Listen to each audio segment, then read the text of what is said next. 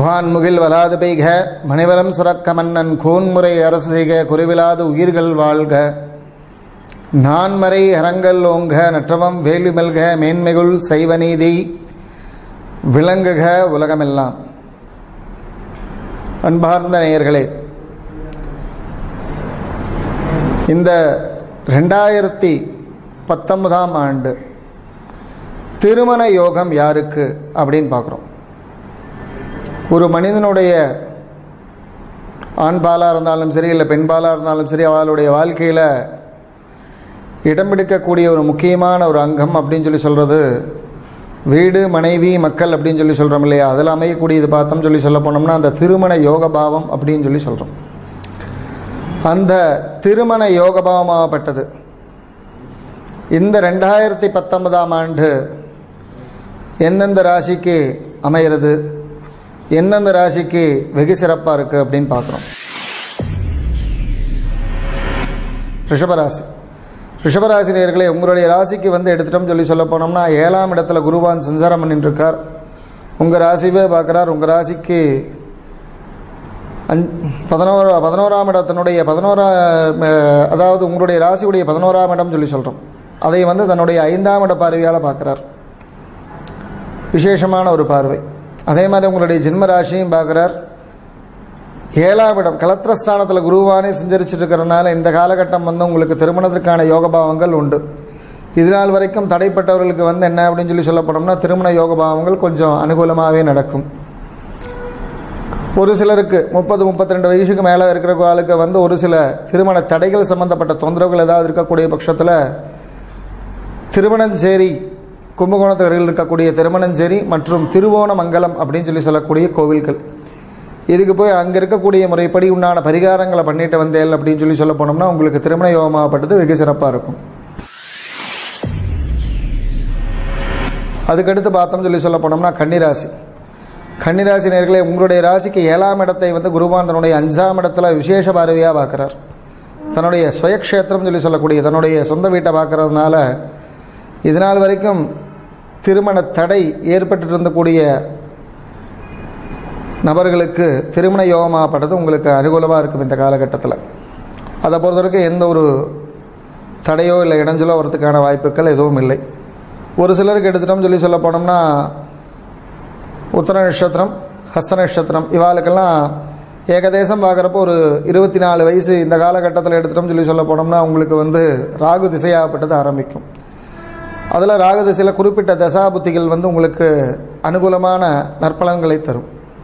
அதனால் அந்த காலகட்டத்தில் திருமண முயற்சியில் ஈடுபட்ட எல்லாம் கொஞ்சம் பொண்ணு பார்க்குறதோ இல்லை நிச்சயதார்த்தம் பண்ணுறதோ இல்லை திருமணம் பண்ணக்கூடியதோ இது மாதிரி இது அனுகூலமான ஒரு விஷயமா இருக்கும். அதனால் தாராளமாக திருமண முயற்சியில் ஈடுபடலாம்.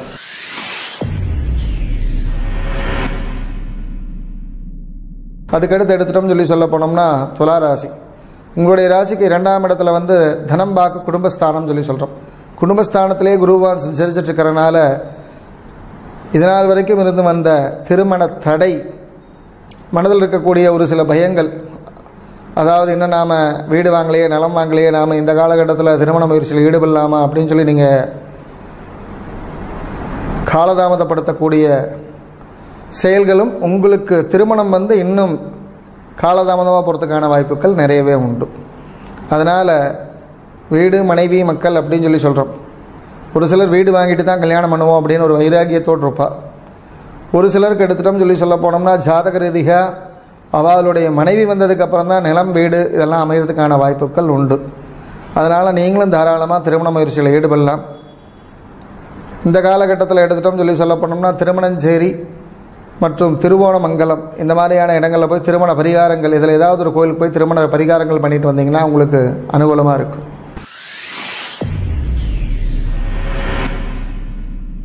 அதுக்கடுத்து சொல்ல போனோம்னா விருச்சிக ராசி. விருச்சிக ராசி நேயர்களே, 7 சனியுடைய பாதிப்பு ஒரு பக்கம் உங்களை வாட்டி எடுத்துகிட்டு இருந்தாலும் உங்களுடைய ராசிக்கு 7ஆம் இடம் சொல்லி சொல்லக்கூடிய கலத்திரஸ்தானத்தை குருவான் தன்னுடைய 7ஆம் இட பார்வையாக பார்க்கறதுனால திருமண தடைகள் ஒரு சில விஷயங்களில் போயிட்டுருக்கும்.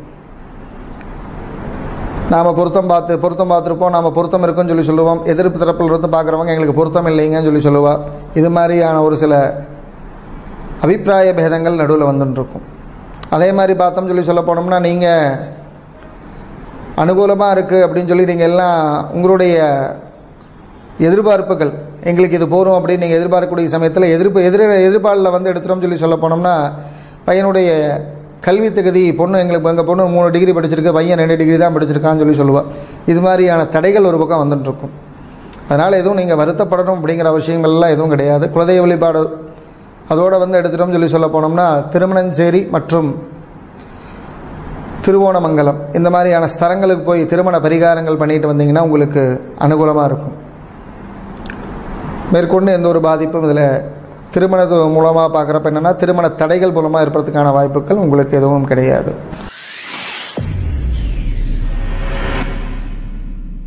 அதுக்கடுத்து சொல்ல போனோம்னா மகர ராசி நேயர்கள். மகர ராசி நேயர்களே, உங்களுடைய ராசிக்கு வந்து என்ன அப்படின்னு சொல்லி சொல்ல போனோம்னா, உங்களுடைய கலத்திரஸ்தானத்தை குரு பகவான் வந்து அவருடைய 9ஆம் இட பார்வையால் பார்க்குறார். கணவன் சம்பந்தப்பட்ட உறவுமுறை பற்றி குறிக்கக்கூடியது அந்த கலத்திரஸ்தானம், 7ஆம் இடம் சொல்லி சொல்கிறோம். இந்த ஸ்தானத்தை அவருடைய 9ஆம் இட பார்வையாக பார்க்குறதுனால இதனால் வரைக்கும் இருந்து வந்த திருமண தடைகள் சூரியனை கண்ட பனி மாதிரி, சூரியனை பார்த்த பனியாப்பட்டது எப்படி படிப்படியாக வந்து உருகி தண்ணியாக மாறுதோ, அது மாதிரி திருமண தடையாப்பட்டது படிப்படியாக விலக ஆரம்பிக்கும். உங்களுடைய கல்வி தகுதி, உங்களுடைய உத்தியோகத்துக்கு ஏற்ற மாதிரி பெண்களுடைய ஜாதங்கள் வரதுக்கான வாய்ப்புகளும் உண்டு. பெண்களுக்கும் ஆண்களுடைய ஜாதங்கள் வரதுக்கான வாய்ப்புகள் நிறையவே உண்டு. அதனால் இந்த காலகட்டத்தில் திருமண தடைகள் எதுவும் இருக்கிறதுக்கான வாய்ப்புகள் எதுவும் கிடையாது. குறிப்பாக எடுத்துட்டோம்னா ஒரு சில நட்சத்திரங்கள் அப்படின்னு சொல்லி சொல்கிறோம். இதில் பார்த்தோம்னு சொல்லி சொல்ல போனோம்னா, உத்திராட நட்சத்திரம், திருவோண நட்சத்திரம், இந்த நட்சத்திரக்காரர்களுக்கு ராகு திசையாகப்பட்டது திருமண காலகட்டத்தில் வரும் அப்படிங்கிறது சாஸ்திரம். அப்போது அந்த ராகு திசையில் வந்து குறிப்பிட்ட தசாபுத்திகள் உங்களுக்கு நற்பலன்களை தரும். அந்த தசாபுத்தி காலகட்டங்களில் உங்களுடைய திருமண ஏற்பாடுகளை பண்ணுறதோ இல்லை திருமணம் செஞ்சுக்கிறதோ உங்களுக்கு அனுகூலமான ஒரு விஷயமாகவே இருக்கும்.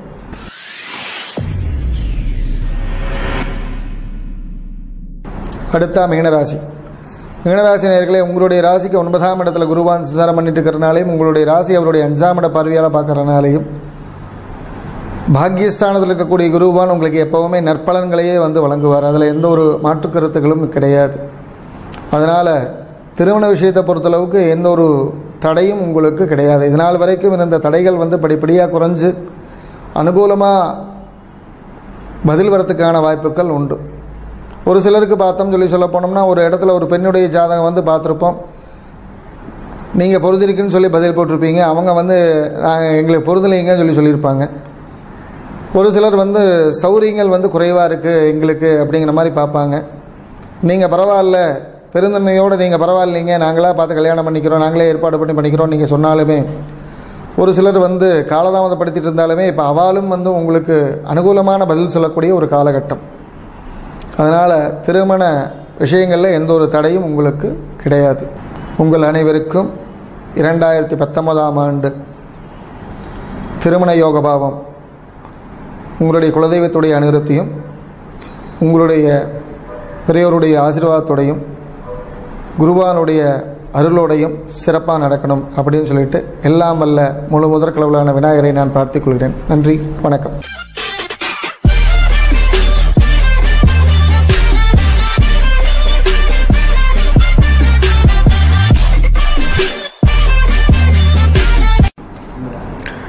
வான்முகில் வலாது பெய்க, மணிவலம் சுரக்க மன்னன் கோன்முறை அரசு செய்க, குறைவிலாது உயிர்கள் வாழ்க. வணக்கம். இன்றைக்கி நம்ம என்ன பார்க்க போகிறோம்னா, எருக்கஞ்செடிய பயன்கள் என்னென்னு பார்க்க போகிறோம். என்னடா இது எருக்கஞ்செடியோட பயன்கள் என்னென்னு பார்க்க போகிறோம்னு சொல்கிறீங்களா? எருக்கஞ்செடினாவே அபசகனம், வீட்டை வளர்த்தா வீட்டுக்கு ஆகாது அப்படி தான் கேள்விப்பட்டிருப்பீங்க. அது உண்மைதான். இப்போ பார்க்குறீங்க வரீங்களா, இந்த எருக்கஞ்செடி தான் ரொம்ப அபசகமான எருக்கஞ்செடி. இந்த நீல கலரில் இருக்க எருக்கஞ்செடி தான் பாஸ் பண்ணு